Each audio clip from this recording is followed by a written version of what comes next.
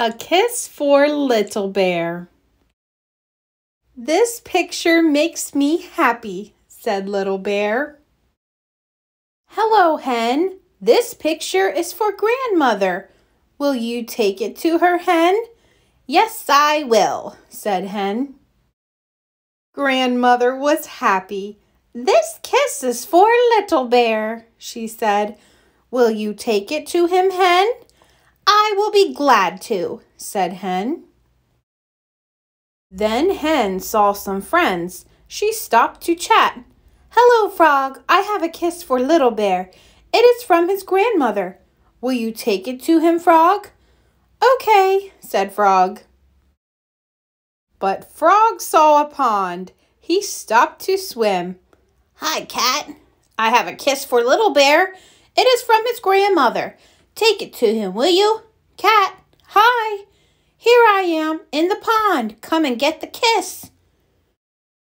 Ugh, said Cat, but he came and got the kiss. Cat saw a nice spot to sleep.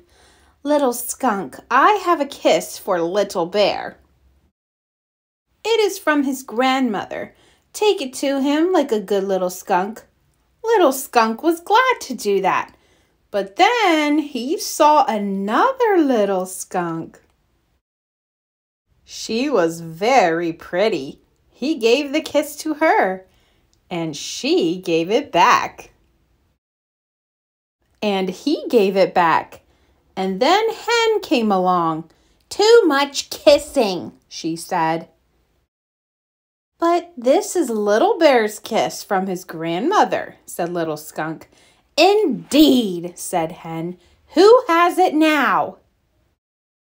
Little Skunk had it. Hen got it back. She ran to Little Bear and she gave him the kiss. It is from your grandmother, she said. It is for the picture you sent her. Take one back to her, said Little Bear. No, said Hen. It gets all mixed up. The skunks decided to get married. They had a lovely wedding. Everyone came, and Little Bear was best man.